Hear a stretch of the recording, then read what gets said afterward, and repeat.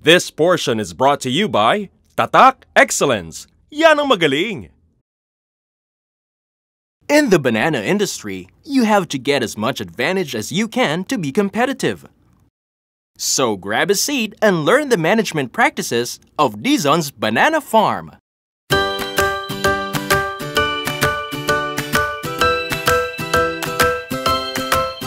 There are two types of seedlings: suckers, which sprout from a mother plant, and cultivars, which are grown in laboratories.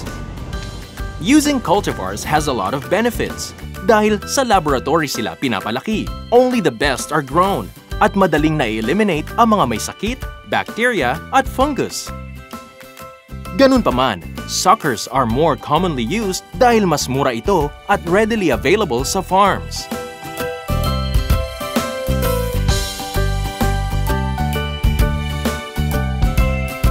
Ready your field by plowing it and making sure that it's rid of grass and rocks. Check that the soil is fertile. Bananas require nitrogen, phosphorus, and potassium. When the field is ready, dig a hole 10 centimeters in diameter and 6 inches deep. Plant the sucker or cultivar and cover the soil. Flatten it with your boot to avoid air sockets.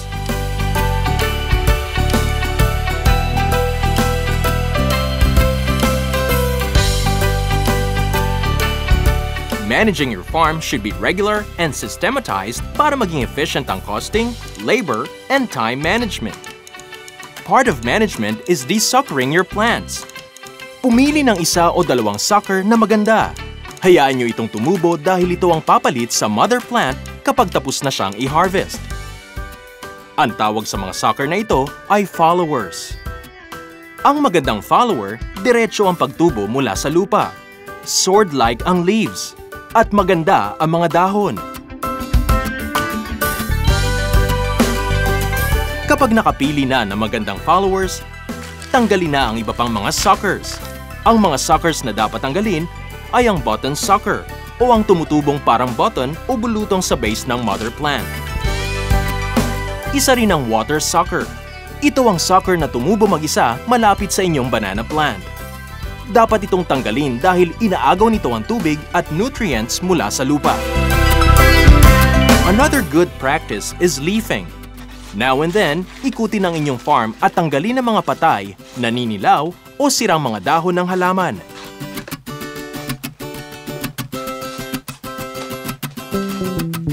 Let the leaves fall on the ground as these will serve as mulching for your plants. Maglagay rin ng pataba sa tabi ng halaman, lalong-lalo na pagkatapos ng desuckering.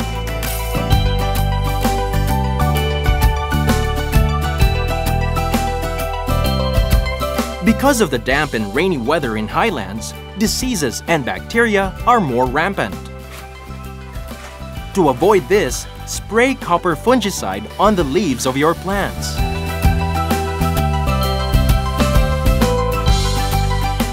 When your plants are 9 months old, lalabas na ang flower o puso ng saging. Saksakan ang puso ng saging ng insecticide para maproteksyonan ito from insects and other pests. Afterwards, mark the trunk of your plants to avoid redundant injections.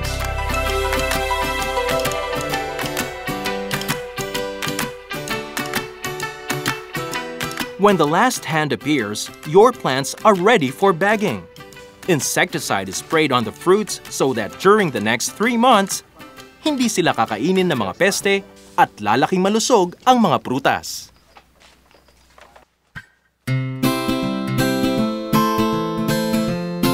Before bagging the fruits, tanggalin muna ang flowers mula sa dulo ng saging at ang mga hands malapit sa puso para mag-concentrate ang quality of growth sa remaining hands. Pagkatapos, putulin ang puso ng saging at markahan ito for bagging.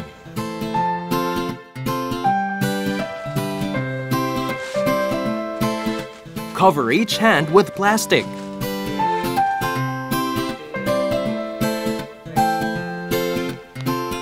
Pagkatapos, magtali ng dyaryo sa top hand to make sure that rainwater will flow down.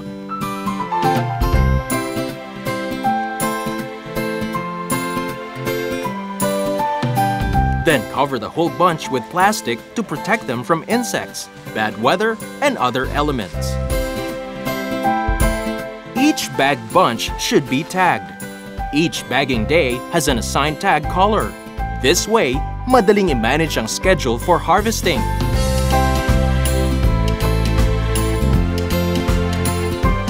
After bagging, maglagay ng bamboos to support the plant sa pagbigat ng mga prutas.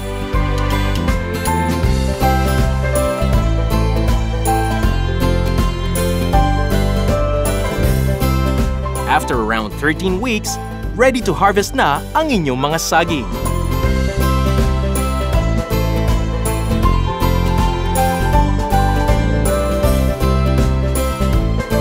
After 3 months, maghanda na ng at least 3 people na mag-harvest ng mga saging. Have one person notch the trunk of the banana plant on the side na bumubuhat ng bigat ng prutas. Kusa itong babagsak at susuportahan sa balikat ng isa pang tao.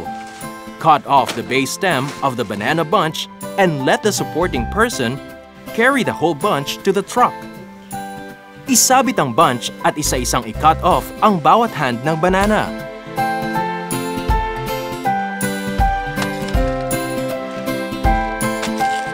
Pile the hands on the truck and make sure that they are well padded to avoid bruising or ruining the fruits. Meanwhile, cut the mother plant in the middle. Huwag itong putulin hanggang sa base dahil magagamit pa ng followers ang nilalamang tubig ng mother plant. Chop off the leaves and trunk na maaaring magsilbing mulching ng mga followers. As time passes by, unti-unting putulin ang mother plant hanggang sa base kapag natuyo na ito. Kapag malaki na ang follower, i-cut off ito from the mother plant at i-replant sa available space.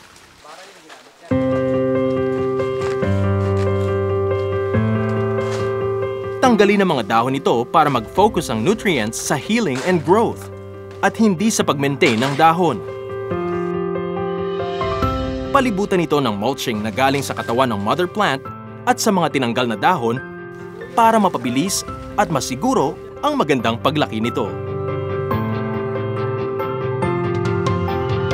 After 8 to 9 months, lalabas na ulit ang puso ng saging at panibagong paghahanda na naman para sa masaganang ani.